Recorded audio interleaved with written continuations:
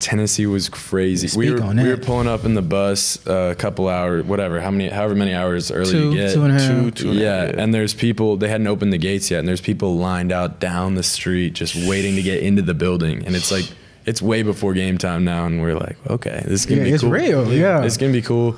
Kumar shoved again on Friday.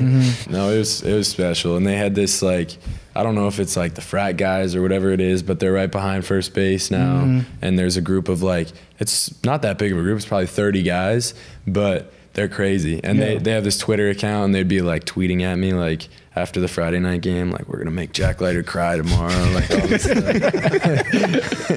stuff. So I mean, I knew it was going to be crazy, and it was. And I gave up 3 solo homers that game and 2 to the same guy. And I remember one of them hurt a little bit because those dudes are chanting overrated. I'm like, oh yeah.